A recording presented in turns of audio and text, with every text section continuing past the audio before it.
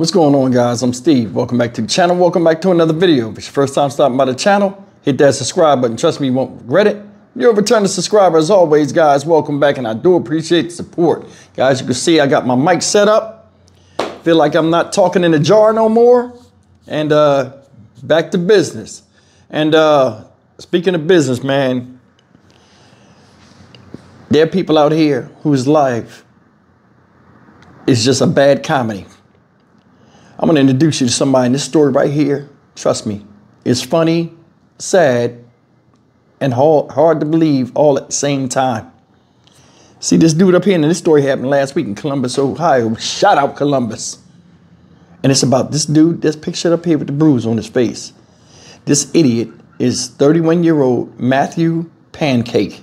Yes, like the food, that's his last name, Pancake, of Columbus, Ohio. This guy is charged with breaking and entering, vandalism, from doing it to several stores on the west side of Columbus, Ohio. They include a local restaurant, a pet store, and another business up here that this news article will explain to you. But guys, I want you to see this. This is something that's going to have you talking the rest of the day and laughing as well. Take a look. New at noon, the man accused of breaking into a pet store and several other businesses on Hilliard Rome Road is now being held on a $10,000 bond. Our 10 TV cameras were in court as Matthew Pancake faced a judge just hours ago. Meantime, when police arrested Pancake yesterday, he was wearing a leopard print onesie and had hamsters in his pants. All of it captured on police body camera video.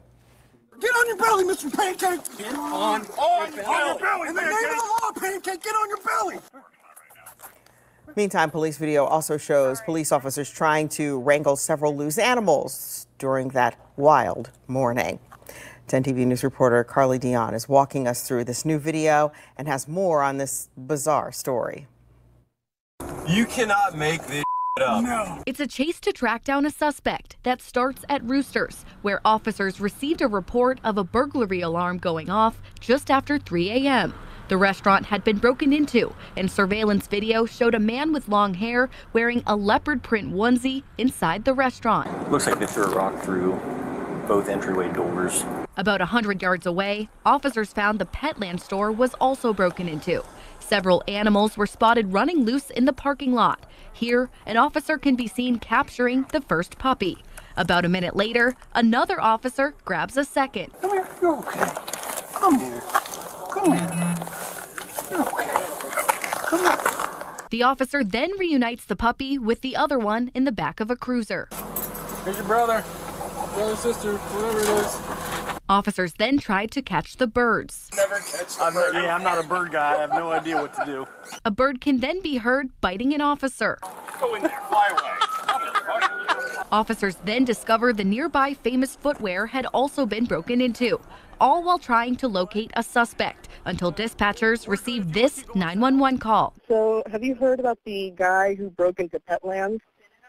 Yes. I'm looking right at him. He's asleep on a bench. Christian Thompson says she was hanging out with several of her friends when they were approached by officers asking if they'd seen the suspect. He said leopard print, covered in blood, and a pocket full of gerbils. As they drove through the parking lot, they spotted the suspect and called 911. So we knew he was nearby, but we didn't expect him to be like less than 30 feet away. Thompson and her friends kept a safe distance until police showed up. Get on your belly, Mr. Pancake! Once the suspect, identified as Matthew Pancake, was secured, the officers remembered something was missing. Where are the gerbils? Where are the gerbils? The cops began searching his clothes, only to find exactly what they were looking for. Oh, God, there is a gerbil. And not just one. There's multiple gerbils in his pants. They were put in a bag and then returned to Petland. Yeah, we got the gerbil bandit. He literally had the gerbils in his pants. And again, that's 10 TV News reporter Carly Dion with that story. Meantime, the Petland manager tells us the animals police believe to be gerbils are actually hamsters. Police say they also recovered 2 dogs, multiple birds, and bunnies during that search for Pancake. All in a day's work. All right, guys, like you heard the cops say, you can't make this type of shit up. That's the story of Matthew Pancake, 31-year-old idiot. I don't know if he was on drugs or whatever, but it scares me. That's scary. He had on a leopard print onesie, pajamas, and gerbils in his pants, or hamsters. Same thing, rodents in his pants. I don't know what he was on, but evidently he had some type of psychotic episode. Said the police recovered 2 dogs, multiple birds, some hamsters, and at least 2 rabbits. Columbus Police Sergeant Joe Albert said officers were still searching for animals, including the ferret. He done let the birds go and every damn thing. For what? Now, it doesn't say, it says he has a $10,000 bond, but it doesn't say anything else on here of if he was under the influence. Because it says here, it says Pancake was found sleeping near the Big Lots on Roberts Road shortly before 5 a.m. Officers arrested him and discovered there were 4 gerbils, or hamsters, in his pants. The hamsters were not hurt. Pancake was taken to a hospital, treated for his injuries, was later booked in the Franklin County Jail. Now, they gave this guy a $10,000 bond like we talked about before. I don't know if he's still locked up or not, but he got some explaining to do, especially to his father. Because I ain't gonna lie, if that was my son, he'd be like the width of a hair away from being disowned. Because you like to explain this to me.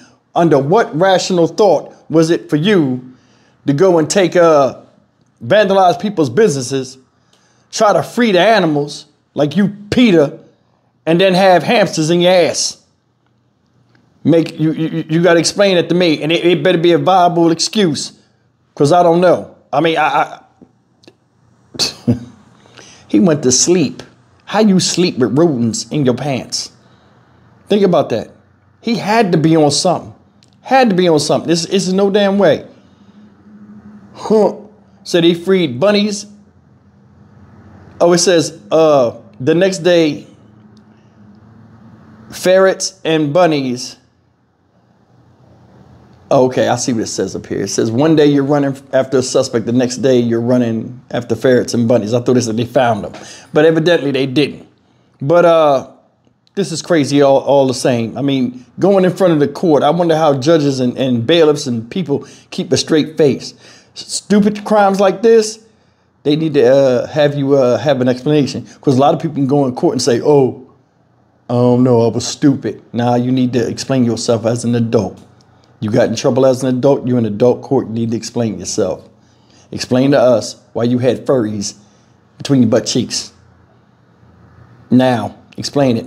I'd blast him out of the damn thing. But anyway, I'm Stock Market Steve for the Dynamic Reason channel. I'm glad I got the mics back. As always, like, comment, share, and subscribe. I'll see you guys in the next video. Take care.